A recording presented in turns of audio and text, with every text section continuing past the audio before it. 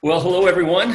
This is Testimony Tuesday. My name's Ken Berkey, lead pastor at Live 58 Church, and this is a good friend of mine, Marty Robinson. That's Marty with a Y, and we're zooming right now. But I want Marty to do is just kind of share his story as we're planting this church in Orangeville, California. Marty was I knew Marty's story a little bit, but I didn't know that it started in Orangeville. And so, Marty, thanks for being here. And why don't you just kind of share your journey from childhood to where you're at today? Where I'm at today. Well, thank you, Ken. It is a pleasure to be part of this and part of something great and much bigger than you and I. And I've, through this journey, it's more and more of these things are becoming more prevalent to me. And I think that's God's way of taking me through the journey that I have gone through. Yeah. That's brought me to today. And, but as you were saying, in Orangeville, that is where I grew up. And a lot of my life that was very, very dark, very unguided, started in Orangeville. I grew up without a father. And my story is probably not much different than other fatherless kids growing up in neighborhoods that they'll find where they fit in. Mm-hmm. And I fit in with the drug crowd, the stoners back then.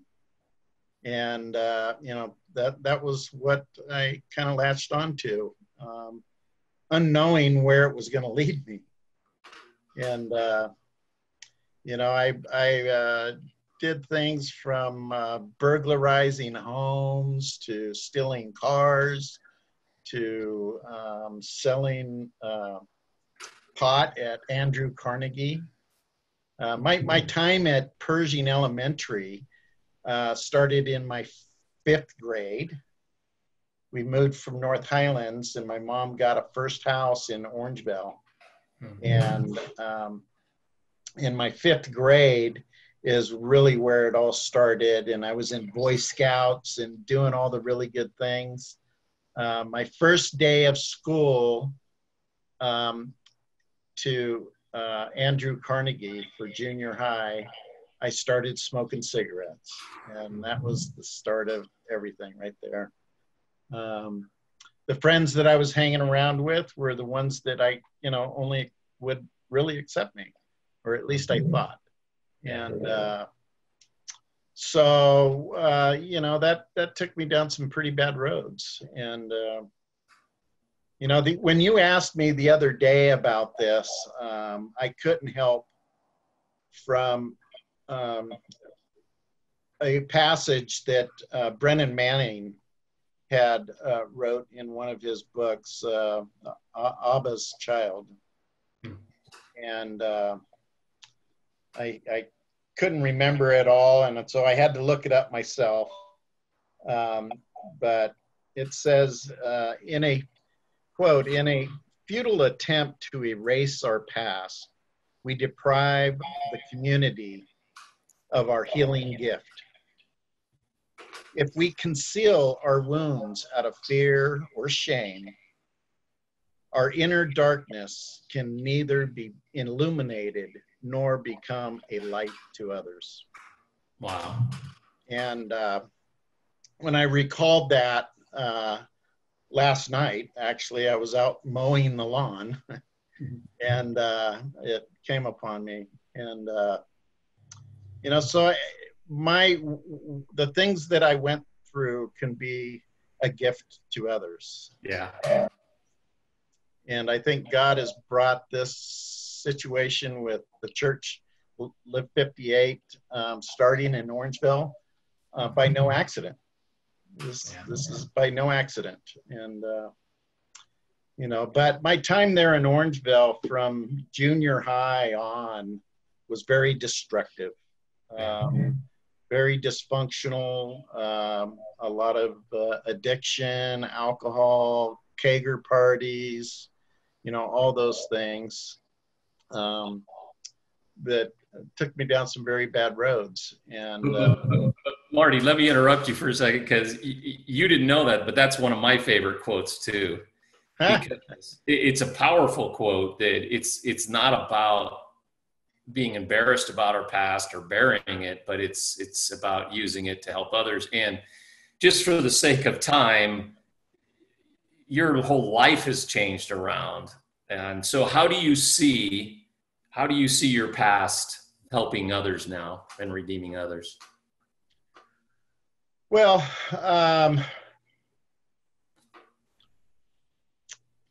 it's been pressing on my heart to get back into, and I know I've shared with you before my story of looking across the American River into Folsom Prison. And 32 years later, I found myself looking out. Kind of like the paralyzed man at the healing pool. He was stuck in this bad place for 38 years, paralyzed, and nobody would help him, he thought. He was always looking for other people to help him. And, Jesus came along and said, get up, pick up your mat and walk. And yes, that was Jesus doing that. But it was that back in June 26, 2006 is when my story changed. From being a dysfunctional, lost, broken person to where God, he said, get up, pick up your mat and walk. And, my life has never been the same since. Yeah. June 26, 2006, my whole life changed. God has blessed me with so very much. It's, I don't know where it is in the Old Testament, but it says, do things that are righteous and his blessings will chase you down. And they have. Yeah. They have. You've seen where I've gone in the past and where God has taken me. 2008 was able to marry a true Ephesians woman that just is by my side, that supports me, and started a business in 2008 at the same time. And we just celebrated 13 years marriage, as well as 12 years. And the company has just grown into a thing. I'm able to employ 7 people today. Was blessed with an absolutely beautiful home. All our financial needs are taken care of. When God says that he's got your back, he's got your back. And, well, let me ask you a question, because I can brag on Marty in this respect. It's not bragging like, Marty's great. He is great, but he would tell you it's because of God. And Amen. He's the turnaround and his family, his business, but also his generosity through this is inspiring. And Marty, I'm glad that you are a part of this journey of Live 58 churches, living out, helping those that need hope. And so I'm thinking about people watching this who are maybe in a situation you were at before you found hope, before you got up and picked up your mat.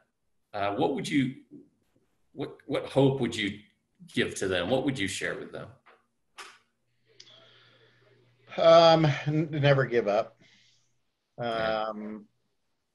You know, a good man falls 7 times and gets back up. My life verse is I can do all things in Christ who strengthens me.